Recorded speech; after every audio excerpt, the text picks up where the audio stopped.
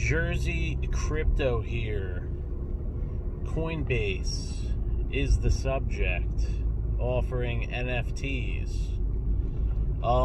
Because Coinbase is like supposed to be like the standard and easiest platform to use in order to get cryptocurrencies or, crypto assets, I think it's going to really open up, allowing more people to get into NFTs, and that's a huge thing for the NFT market.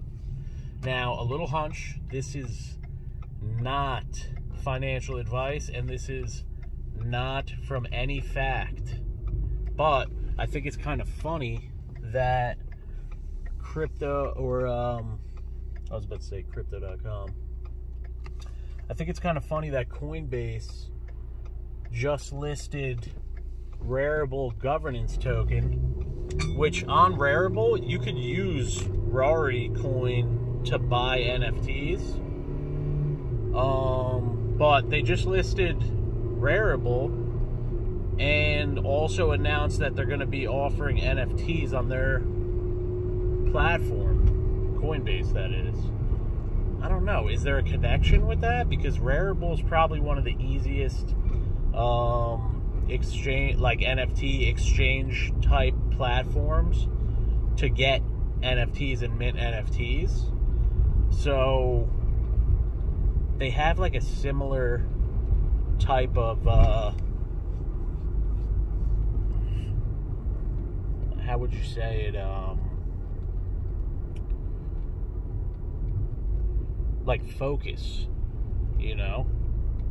like Coinbase is super easy to use. They want people to be able to go on there and buy crypto and trade it, and it's really streamlined. And Rarible is kind of the same thing. The other thing is Rarible doesn't accept MetaMask, but it does accept Coinbase wallet, which that's unusual to me. Let me know your thoughts.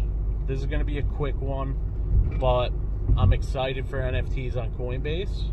I'm excited for more people to get into the market, and I think that's going to be a good avenue. And who knows, they might have partnered up with Rari, or maybe are utilizing their technology in order to make their own NFT platform, but they offer their coin now, so kind of cool to think about. Like, comment, subscribe.